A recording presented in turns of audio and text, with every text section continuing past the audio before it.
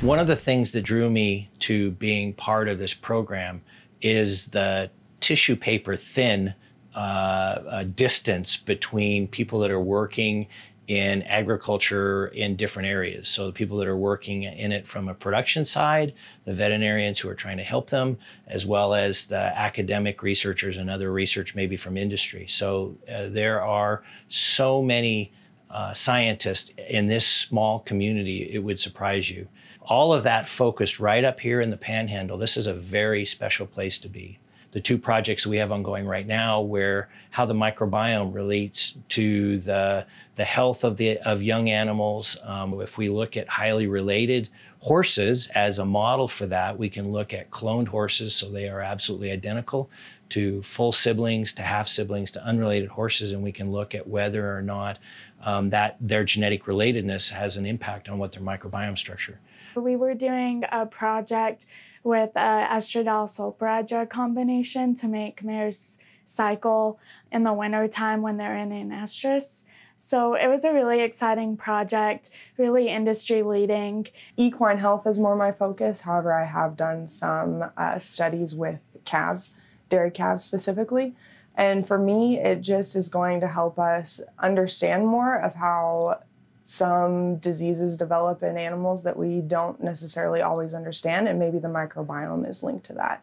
There are a lot of opportunities for students and non-students to be part of research efforts, and it would really give you a firsthand taste of whether or not that is exciting to you. I didn't know that I wanted to be a researcher, but took advantage of a number of programs which allowed students to have initial exposures into research, and that's what led me to my career today. The Ogallala Aquifer program has started in 2003, and since then I have been part of that program. For these top 26 counties in the Texas Panhandle, we are pumping 2.98, almost 3 million acre-feet of water to irrigate our crops.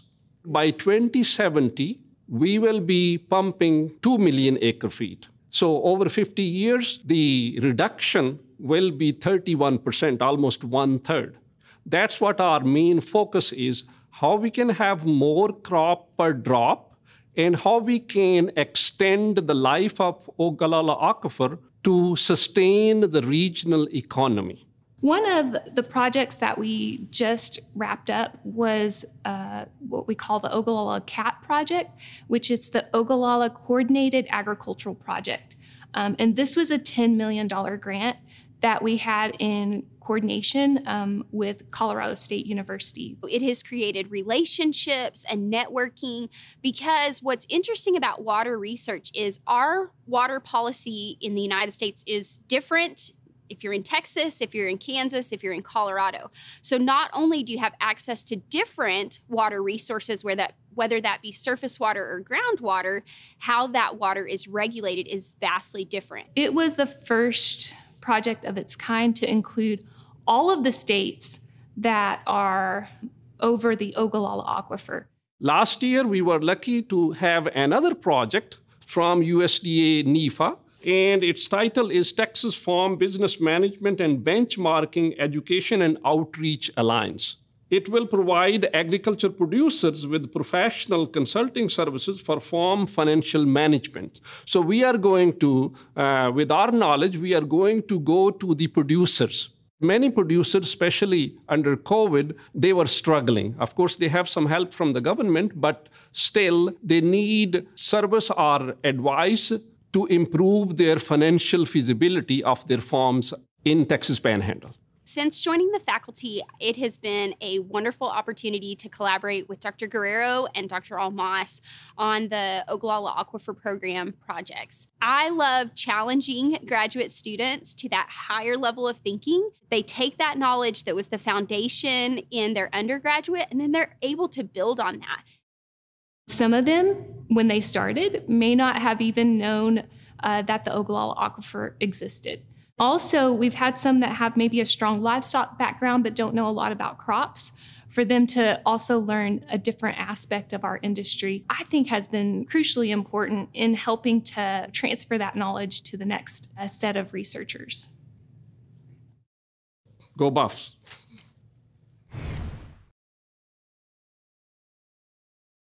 Plate tectonics is the overall unifying theory of the Earth. It explains how rocks form and move and change. And so the specific thing that I'm interested in with plate tectonics is what processes cause the continental crust to form and grow and change through time. So a large part of what our fieldwork entails is geologic mapping, which is basically just describing all of the rocks at the surface of the Earth, but not only what kind of rocks they are, but how they're positioned, because their orientation can tell us about how they've changed and moved throughout space and time. What I really love about my research is that I really like puzzles, and studying geology and plate tectonics is the biggest puzzle you can possibly study. It allows me to combine lots of different skills and disciplines in a really interesting and engaging way. I was attracted to WT because I wanted the opportunity to teach undergraduates specifically. So I'm very, very passionate about telling people about geology and geoscience. The thing that's really exciting about involving research in your teaching is that all too often it can feel in a classroom like you're just learning this body of knowledge that is stagnant, that just exists. This is what we know, but what research is pushing the envelope and discovering new things. Students become more interested when they realize that there's a real genuine question that you're trying to answer, and then they want to be able to help contribute to finding the answer to that question, and that forces them to learn. So I'm always trying to include students in my research, both in the field and in the laboratory.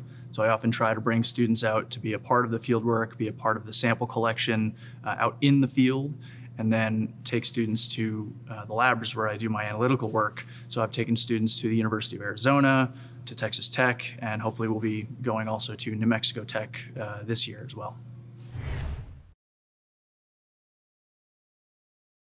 Material science is foundational for any type of engineering. We started doing that work here on campus at WT in 2009, and that work has expanded. Now we've commercialized it, so we could use this in everyday life. Like, we could use this to help our neighbors or our community or our country, and so we started to commercialize those products here at WT. And then for this project specifically, we're working at preventing corrosion that is specifically on mooring chains that hold offshore drilling rigs and production rigs on site. So we're talking very thick, heavy-duty chains that go all the way to the bottom of the ocean, and we're working on the coatings that protect those chains from the microbes in the water. Once we have determined what coating we want to use and how we want to try to keep the bacteria from eating through those steel chains, we need to test that. And so, we don't live near an ocean. So a lot of that testing is done in our labs using equipment that we have here on campus. We have so much fun with this because from an engineering perspective, everything is a new problem to solve. So we started with these materials that were resistant against, like I said, harmful microbes. We had several projects where we were successful in using them in oil and gas, both downhole, offshore. Even if you think about ships and the biofilm that builds up on ships and fouling is what they call it, when you actually have live ocean organisms that attach to a structure in the water. So we started to develop materials that could protect against that, basically keep the marine life from being able to attach to a coating. One of the things that's unique about coming to a smaller research institution is that you have the opportunity to really dive into undergraduate research early in your career. I think personally, there's no way I would have gotten to do the research I got to do at WT at a large university. We've got one of the most innovative and interactive engineering programs in the country. And that's been intentional. That's been great work by our administrators, by Dr. Hunt, Dr. Spalding. Come try it out. I highly recommend it.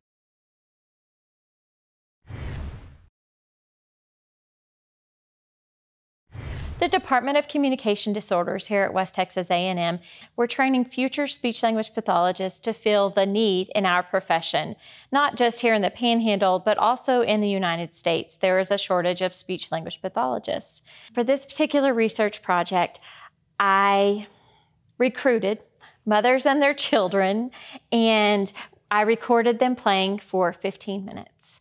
And then we transcribed those play sessions. And so that's where the graduate students came in. They helped me transcribe all those interactions that the mothers and children and their children did. And then we've coded them for different behaviors and for different things that they've said and different movements that they've made to really study more about how they play with their child, how they talk to their child, and how they establish joint attention with their children.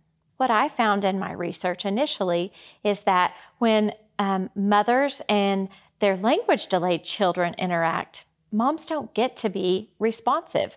Moms have to take on the role of leading those interactions. And so they don't necessarily get to expand. They're always leading and perpetuating and trying to keep the interaction going to try and get their child to talk to them. We know that typically developing children have pretty good joint attention skills, but this population of children with language delays, it's kind of gray.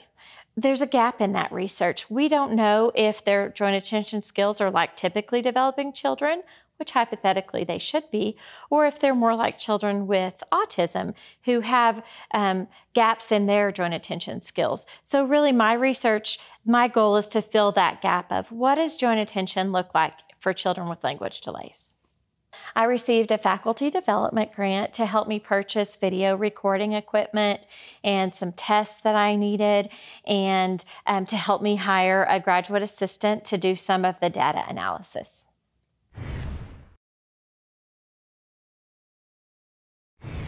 I was attracted to WT because of the regional nature and also because of the high proportion of first-generation students at this campus. I felt that I would be perfect to teach the first generation. And additionally, when I was hired, they said 25% of students were Hispanic or Latino. And that was a major factor in deciding to work here. And also, this campus allows me to teach the courses I enjoy, which is business statistics and a medley of business communication courses. I think social science is important because it can impact people. And when we think about people, we are so highly complex and no individual is exactly like any other. By obtaining their social scientific perceptions, we are better able to see a little bit of the general trends in their attitudes, general trends in their feelings, general trends in their behaviors. And that, I believe, is valuable. The first one is on a business communication and compassion project. And I was interested in looking at positive variables such as compassion and mindfulness. The higher their self-compassion and mindfulness, that the better they communicate, but also it increases their job satisfaction. The second project, which is intertwined with the third, I looked at the COVID-19 pandemic and its effects on faculty and students. One thing that happened during the pandemic was that faculty had to transition to teaching to use and utilize video teleconferencing technologies such as Zoom, WebEx, Smart Teams. What I found was that some faculty were comparing themselves to others who were more skillful or perceived to be better than them. And the people that did that, they actually had increased burnout, and they also had increased teaching anxiety and reduced teaching satisfaction. One implication of that project is that it's okay to compare yourself to others who are perceived to be more skillful or have a higher status, but approach it from a self-improvement perspective and not as a comparing of abilities, because otherwise it harms the faculty's well-being.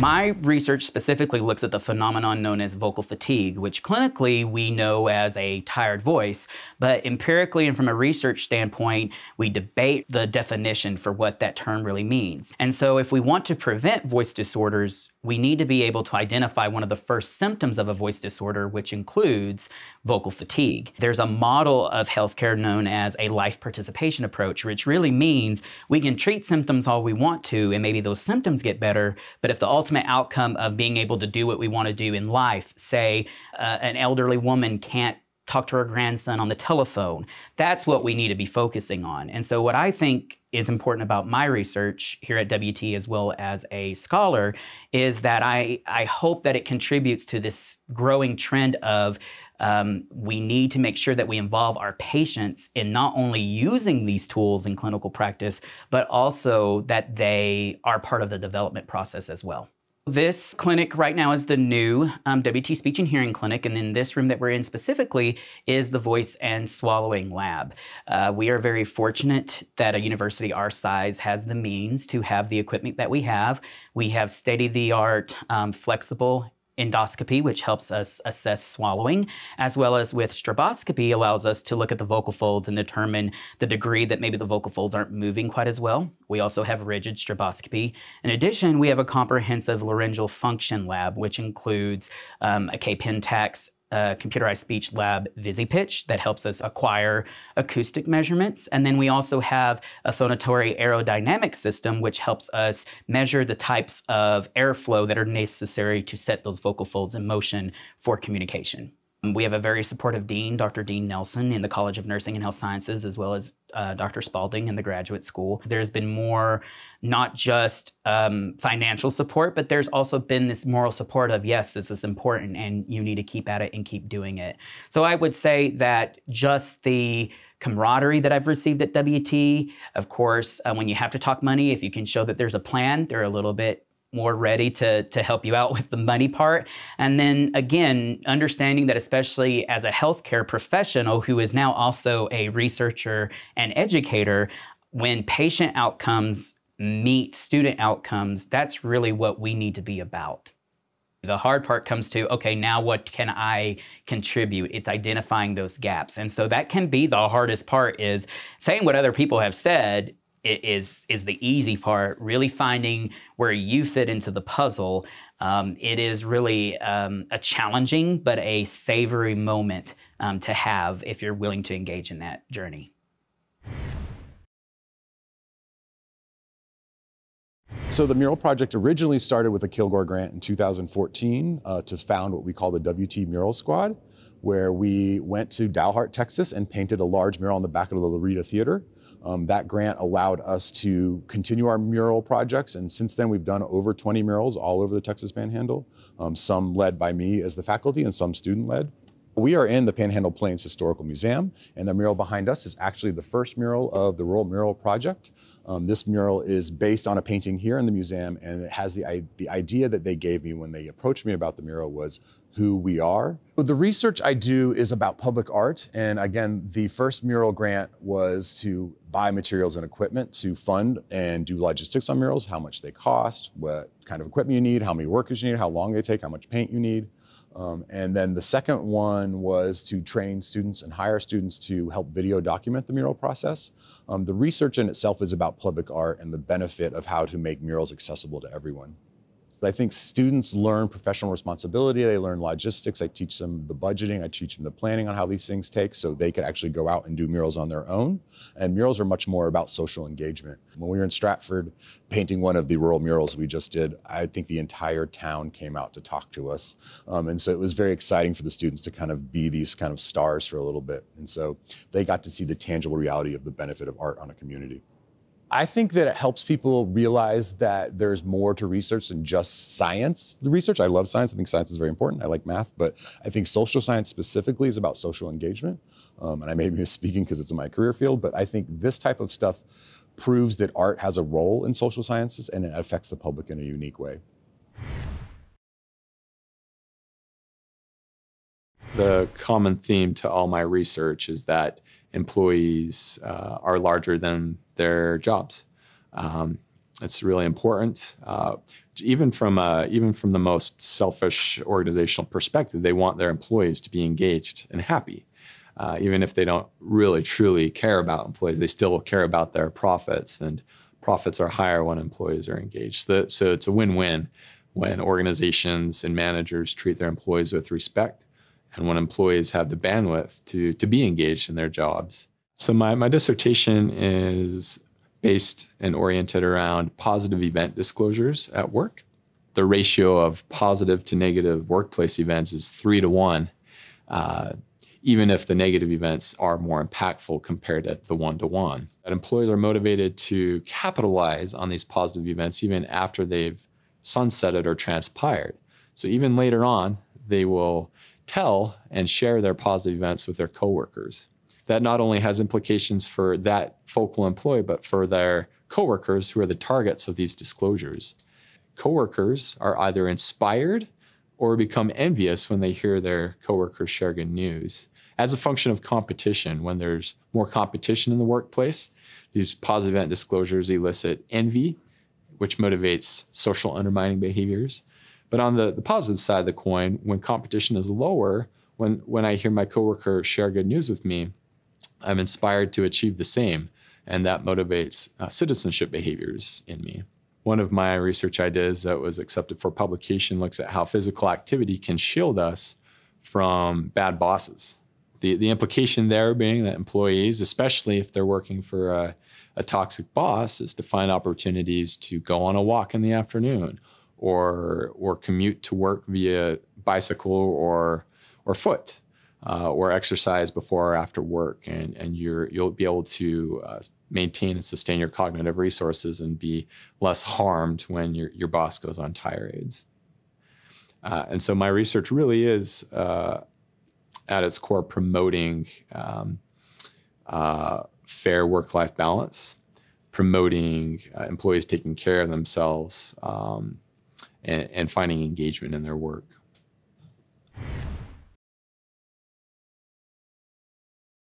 The research that was done by Dr. Ferguson and others in the field of early childhood education reiterates that about 80% of brain growth happens from birth to age 3. And so we really need to make an impact and influence students' growth and development early on. And so that is sort of the impetus behind the research and behind the intervention that we'll be rolling out in the next few years. And so I think the most important thing that's going to come out of this research is we'll be able to tell families, hey, here is what your child needs to be doing at this age. Here is why reading to your child is so important. Here is how you can read to your child. Here is what you can do with your child to ensure that they're ready when they go to kindergarten. We want to collect data to see what our parents in Potter County really know about early childhood development and about the resources that are available to them in the community. This research study is going to collect baseline data to see where we are right now. And then as we roll out the interventions throughout the community, we will be sampling other data along the way. We don't know exactly when that will occur, but probably, at 2 and 5 years to see how we're doing later on. So this is a long-term project. Both of our deans have been fully behind us as far as what resources can we help you with, and then just allowing us the time to work together to build those relationships and connecting us with other people at WT that might be able to help us. I think making those connections into the community are very important. We also receive a lot of donor support through so many philanthropists. The Amarillo Area Foundation is also involved in this work, and so you can see that it just has lots of tentacles into the community. So being open to all those opportunities when they come your way.